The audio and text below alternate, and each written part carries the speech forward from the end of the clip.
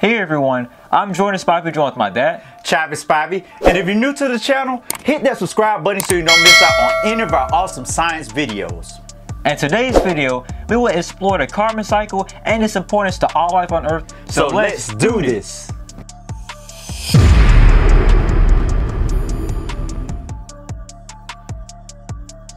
Our learning targets for today are: number 1, I can explain how carbon is cycled through the living and non-living parts of the environment. Number 2, I can explain the importance of the cycling of carbon through the living and non-living parts of the environment. We know trees are great at storing carbon, but where does it come from and where does it go? Let's explore the carbon cycle to find out more. All life on Earth contains carbon, and carbon is constantly moving from one part of the planet to another through a process called the carbon cycle.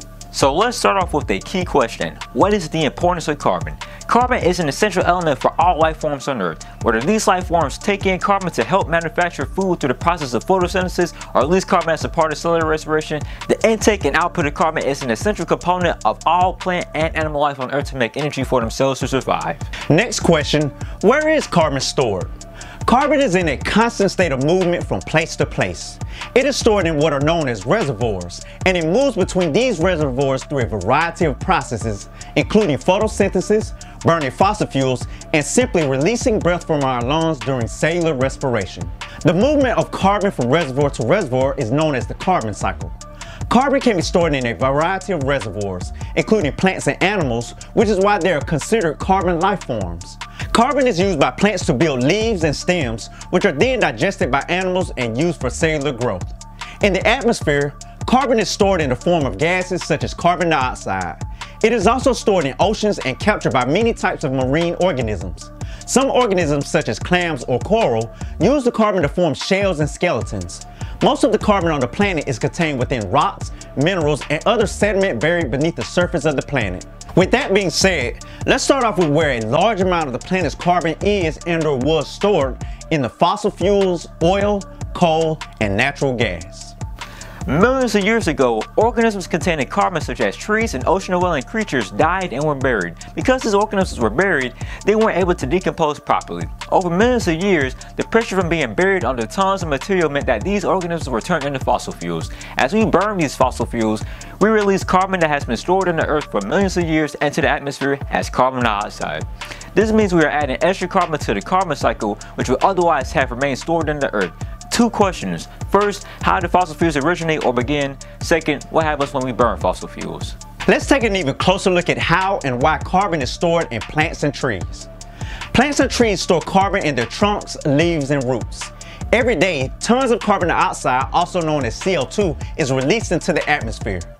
Plants remove 1/4 or 25% of this carbon dioxide by photosynthesis, using the energy of the sun to create sugars from the carbon and releasing oxygen as a byproduct. Basically, plants use the carbon from the atmosphere to make food for themselves in the form of glucose sugars so they can survive. They give off oxygen, which is vital for the survival of humans and other animals. An incredible 600 billion tons of carbon are thought to be stored in land plants alone. This number doesn't even include the marine plants in the ocean. Question: why is it a win-win situation for plants and humans when plants take in carbon dioxide? Let's take a closer look at carbon stored in the atmosphere. The atmosphere hosts around 750 billion tons of carbon, mainly as carbon dioxide. Human activities such as burning fossil fuels and deforestation, or cutting down trees, is contributing to what most scientists agree are dangerously high levels of carbon dioxide into our atmosphere. Cutting down large areas of forest is a problem, as trees would otherwise have helped to remove carbon dioxide from the atmosphere. Human activities have increased the concentration of carbon dioxide in our atmosphere, which has greatly increased Earth's natural greenhouse effect, leading to global warming. Question: why are burning fossil fuels and deforestation a bad thing as it relates to carbon and Earth's greenhouse effect? Next question: how does carbon go from one place to another? Carbon is transferred through the many different processes, including photosynthesis, respiration, burning of fossil fuels, and a couple of other processes. Let's look at how carbon moves by analyzing the following diagram of the carbon cycle. It is important to know that carbon doesn't move in a step-by-step circular path, but in several different ways and forms. Also remember that all organic or living things contain carbon. For ease of explanation of the carbon cycle in this diagram, we will start at the top with the carbon dioxide cycle and sunlight. Sunlight and carbon dioxide is taken in from the atmosphere by plants to help fuel the process of photosynthesis so they can make glucose sugars food for themselves. Carbon is stored in plants and trees through photosynthesis. Decay organisms are organisms that have died, decomposed, and their nutrients have been returned back to the soil where plants and trees can absorb these nutrients. These decayed organisms contain carbon in them that is either absorbed by plants or other organisms that feed on them. Herbivores and other consumers feed on plants and trees and take in the organic carbon stored within the leaves and other parts of the plants and trees. Dead organisms and waste products from these dead organisms are stored deep within the soil over millions of years and turn into fossil fuels. Ocean uptake takes in carbon from the atmosphere and stores it in marine plants, animals, and rock sediment. Animal, plant, and root respiration occur when animals, plants, and roots respire or breathe out some of the carbon compounds to make energy for themselves.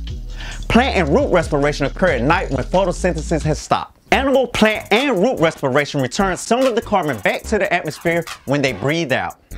Burning of fossil fuels through auto and factory emissions release the carbon in oil, coal, and natural gas back into the atmosphere. Because Earth is a closed system, the amount of carbon on the planet never changes. However, the amount of carbon in a specific reservoir can change over time as carbon moves from one reservoir to another. For example, some carbon in the atmosphere might be captured by plants to make food during photosynthesis. This carbon can then be ingested and stored in animals that eat the plants. When the animals die, they decompose and the remains become sediment, trapping the stored carbon in layers that eventually turn into rock or minerals. Some of this sediment might form fossil fuels such as coal, oil, or natural gas, which release carbon back into the atmosphere when the fuel is burned. The carbon cycle is vital to life on Earth.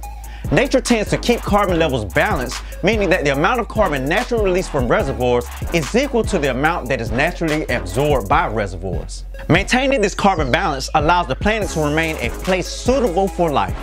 Scientists believe that humans have upset this balance by burning fossil fuels, which has added more carbon to the atmosphere than usual and led to greater global warming. If the temperatures rise too high, then, well, stay tuned for that answer in our global warming video. And that's our video for today. Now let's test your knowledge to see how proficient you are with explaining how and the importance of the cycling of carbon through the living and non-living parts of our environment by taking our video quiz.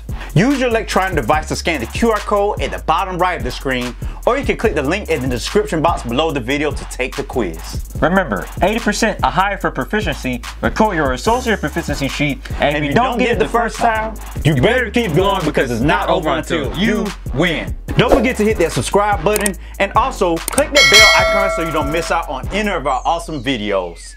Peace and have a positive, productive day. Give me the box. No.